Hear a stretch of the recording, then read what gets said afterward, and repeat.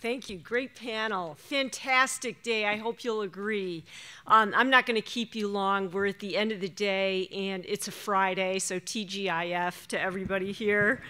I feel like, we've really learned a lot. We had a plethora of experts on all the different topics that are part of not only our existing transportation system, our existing energy portfolio, but a lot of comments and insights on the new mobility and how the environment could be changed as a result. And I think that change is something that we try to emphasize, because I think we all do want a cleaner environment and cleaner energy over time.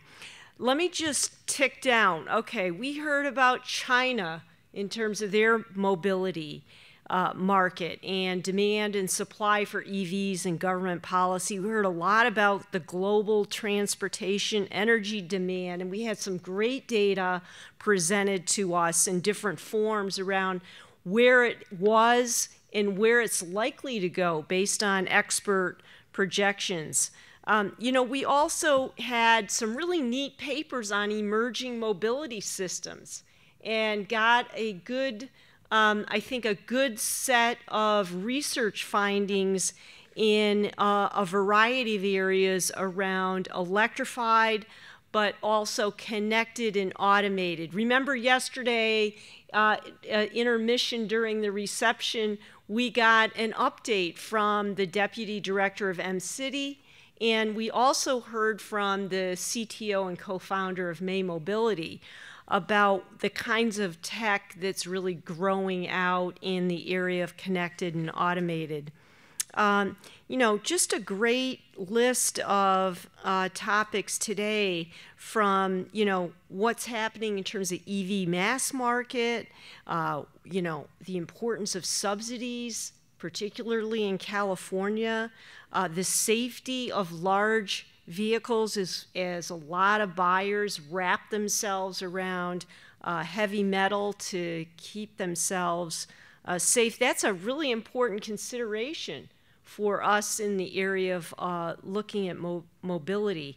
I really like the papers around travel behavior. I thought that was really fascinating, and really hearing from Lang Su, particularly around some of the dimensions and detail in the surveys.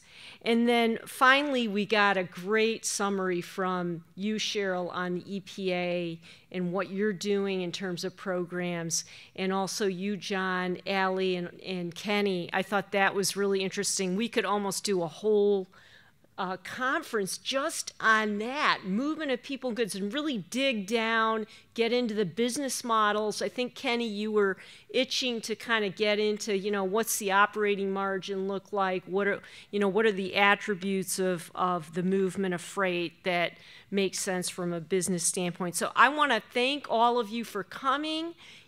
This was the 5th annual. We had incredible sponsors.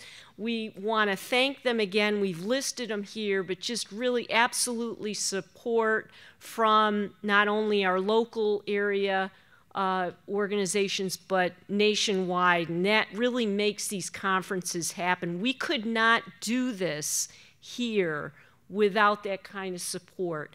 And our mission is to make the data and the analysis available, transparent, and nonpartisan across the board. That's kind of what the mission is of this enterprise around this conference. So I want to thank them. And then, they're out there. John DeCicco, my fellow co-chair, who did tremendous job blocking and tackling, getting papers in, and just has the history of doing this conference. Major reason why this conference is a success. And please thank Kelly Shantala out at the table when you leave, because incredible professionalism. Amy Mast, she's our communications director, fantastic talent. And we also have Susan Fancy, who's our program manager, and we've got Bruno Van Zelligheim, who's part of our battery lab, Greg Less, who isn't here. I know I kind of sound like I'm at the Emmys or something, thanking everybody, but that's how I feel, because as you all know, when you're business, you can't get things done unless you have an excellent, high-quality team, and we're so fortunate. So thank you very much. You know, I wish we were all taking lifts home. I love Lyft. I get my Delta points. In case you don't know, sign up for your Delta partnership with Lyft. But please safely travel home and enjoy the weekend. Thanks for joining us.